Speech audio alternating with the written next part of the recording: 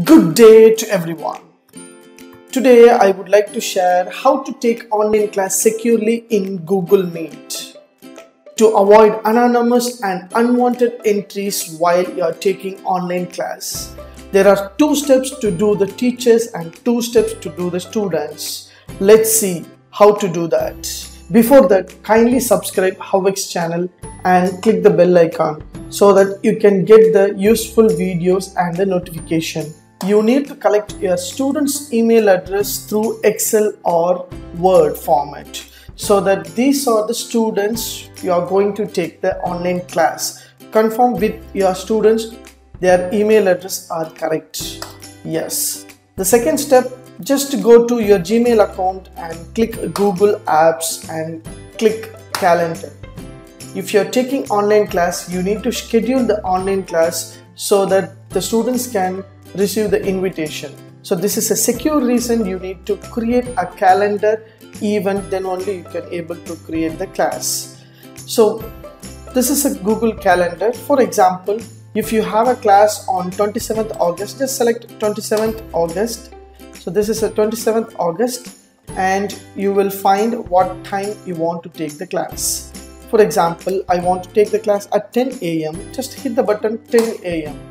Yes, and the class name will be there. I have given operating system my subject name, and here Tuesday 27 10 to 11 a.m. and add guest. So this is a major important option. Just hit the button add guest and select your Excel, copy your student's email address and paste it in guest. Press enter key. Automatically your organizer got it. Your organizer, your name and your student's name will be added here. Yes. And the next important step, yes. And the next important steps you need to do that. Here guest permission. Just hit edit guest permission and remove invite others and see guest list. So these are the major important. The students cannot invite anyone and they cannot able to see the guest list and they cannot able to see modify event. They cannot able to do that. So this is a major important point you need to do. First, collect your email address and copy your student's email address and remove invite others and see guest list and click save. Yes, send the invitation. Just click send.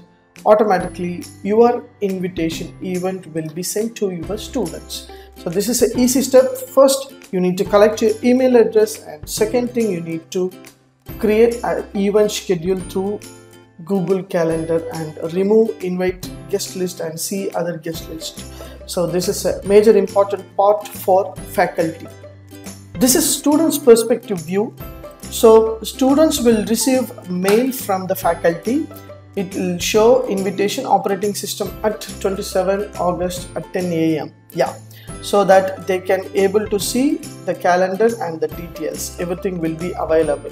Yes, if the students will click the calendar, they will find the 27th 10 a.m. to 11 a.m. they will have operating system. So the schedule will be there in their email address so that they can able to analyze. You can able to take the attendance according to your attendance schedules. Once you start your online class, the students will enter automatically.